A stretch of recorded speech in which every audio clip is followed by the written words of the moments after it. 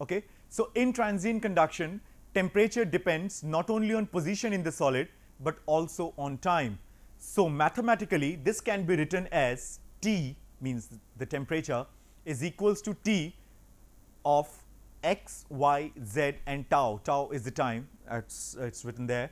So typical examples of transient conduction are heat exchangers, boiler tubes, cooling of IC engine cylinder heads. So first of all, you might be thinking a question, what do you mean by transient heat conduction? Transient heat conduction is just the opposite of steady state conduction. We have already covered steady state conduction when I was deriving the conduction equations in various coordinates. So this I am just repeating it once again. Steady state conduction is a conduction where the heat doesn't change with time, okay? But transient, yes, it does changes with time, and this is the main and this is the most important thing that you will ever solve, because in each and every practical application you will never find it's a steady state conduction, because there are losses and losses actually increases with time. So definitely the value of heat either goes up or goes down as per the application. So generally the value of heat comes down because there are losses, and losses actually increase with time. Okay, so you need to take measures which will be taken up later on. So the typical examples of transient conduction, and see, they all are practical examples like heat exchangers, okay, boiler tubes, cooling of IC engines, cylinder heads, okay. Examples are continuing now, heat treatment of engineering components and quenching of ingots. What is quenching? Quenching is basically, you just heating it in an oven, and then you are just, putting that particular ingot immediately into the liquid oil, means cooled oil. So what happens? There is a sudden drop in temperature and the material gets harder, okay. So this is basically quenching, and definitely you are seeing that the quenching is basically with the time you have actually changed the temperature. So this is a very, very, very important example of this particular topic, that is transient heat conduction.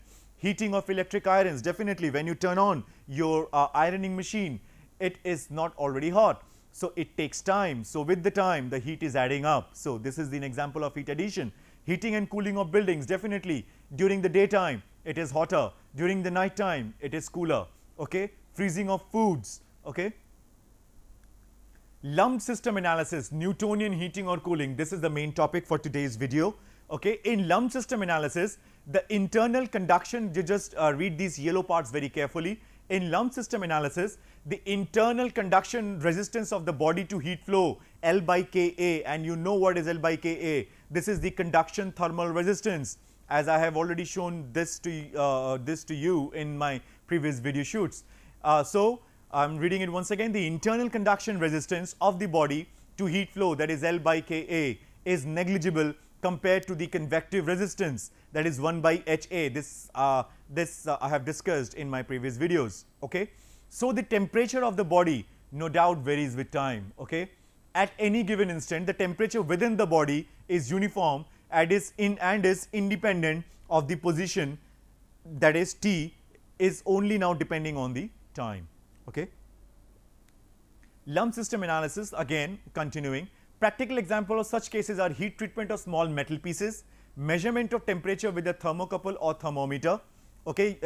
When you are when you are down with a fever, you know that the thermometer mercury actually goes up very slowly and steadily, because the temperature doesn't shoot up like that, it takes some time. So definitely the time the temperature is the function of time. So that is what we are dealing now, okay. So practical examples of such cases are heat treatment of small metal pieces, measurement of temperature with thermocouple or thermometer, etc., where the internal resistance of the object for heat conduction may be considered as negligible, okay. D analysis. Consider a solid body of arbitrary shape, volume V, mass m, density rho, surface area A and specific heat Cp, okay. This is the figure to be understood. This is any particular object, okay, and these are the properties like m, v, rho and t. To start with, at the initial time, that is tau is equals to 0, when you start the timer, let the temperature throughout the body be uniform at T is equals to Ti, okay. So at that instant, so this is having this temperature, that is T is equals to Ti. So at that instant, means at tau is equals to 0, let the body be suddenly placed in a medium at a temperature Ta. Means suppose if you are taking a condition of quenching, okay. Just now I have explained you the condition of quenching, means the process of quenching, that is a heat treatment process, okay, to make the material harder. Suddenly you are dipping it in, suddenly the temperature has reduced, see it is Ta, suddenly it is being exposed to the ambient temperature or any temperature, that is Ta, and which is lesser than Ti, which is lesser than Ti. Writing an energy balance for this situation. So the amount of heat transferred into the body in interval d tau means the time interval, okay, the amount of time that is taking from the body to cool from the temperature Ti to d tau to Ta, okay. So tau is the temperature, so tau is the temperature of, you know, we are calculating the time from, you know, the reduction of temperature from Ti to Ta, or for that matter any temperature in between, okay. So increasing the internal energy of the body in time interval dt will be HATA minus T tau dt is equals to mCp dt. This is the change in internal energy, this is the change in internal energy, and this is the convection, okay, HATA minus T tau, okay.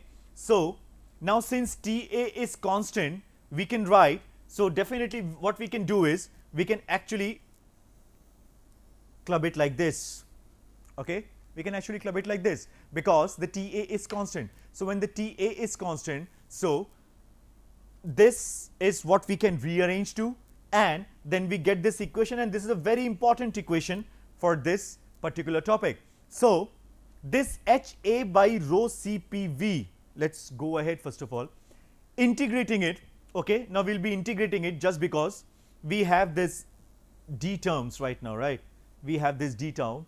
So if we integrate this, so after integrating we are getting natural log of this should be equals to minus HA tau by rho CPV, okay, V is the volume actually, okay. So finally what's happening is, now if we remove the natural log from this side, so it will be e to the power, okay, it will be e to the power minus HA tau by rho CPV. Now can you see this, there is a terminology, there is a term of time here. So all this thing should also have the, you know, unit of time, okay. So let the surface, so all these things should also have a unit of time. So let the surface on the left be maintained at temperature T1 and the surface on the right is at temperature T2 as a result of heat being lost to a fluid temperature Ta flowing with a heat transfer coefficient Ha, writing an energy balance at the right hand surface, it will be conduction is equals to convection, okay. So now let us talk about criteria for lumped system analysis. So criteria for lumped system analysis, okay. So let me just tell you one thing, this particular term minus HA by rho CV, this if we write it like this, rho CPV by HA, this is called thermal time constant. This is a very important thing, this is a thermal time constant and it comes along with the tau and its unit are also seconds, okay. So this is nothing but conduction is getting equated to convection, okay. Now criteria for lumped system analysis. So the criteria for lumped system analysis is basically when we rearrange that particular term, when we rearrange this equation, so we get like L by Ka by 1 by Ha. So L by Ka we all know that is resistance of conduction, and 1 by Ha we all know that is resistance of convection, okay. So this term HL by K is a very important number, it is a dimensionless number and this is termed as Biot's number, okay. This is termed as Biot's number, it is a dimensionless number. So Biot's number Bi, and this is the checking criteria, this is the checking criteria that whether you will be applying lumped analysis or whether you will be applying Heisler's chart, So you will first of all, in any numerical, you will first of all check the Biot's number, and Biot's number's formula is HL by K, and it is actually the ratio of thermal resistance of conduction by thermal resistance of convection. And if the Biot's number is lesser than 0.1, the temperature gradient in the solid is small, and temperature can be taken as a function of time only. So this is 0.1 actually, okay. So this is 0.1, okay. Now note also that for Biot's number greater than 0.1, okay, greater than 0.1, temperature drop across the solid is much larger than that across the convective layer at the surface. So let us define Biot number in general as Biot's number is HLC by K, and this LC is nothing but the characteristic length, and characteristic length is equals to volume upon area, and we know that volume is equals to area into length. It has been derived from the same formula, okay. C is the volume upon area, where the H is the heat transfer coefficient between the solid surface and surroundings, K is the thermal conductivity of the solid, and LC is a characteristic length defined as the ratio of the volume of the body, okay. So therefore this equation can therefore be written as HL by K. See this equation can therefore be written as HL by K into alpha tau by LC square, okay. This is the RHS, this is the RHS, and LHS remains this, LHS remains this, okay. So now we can write it as product of minus of Biot's number into another dimensionless number, which is very important, that is Fourier's number. So Biot's number we have already seen, that is HLC by K, where LC is the characteristic length, and the Fourier's number is written here. It is alpha tau by LC square, and alpha is same that we have seen in the previous video of while we were deriving the 3D conduction equation. So that is basically thermal diffusivity, okay.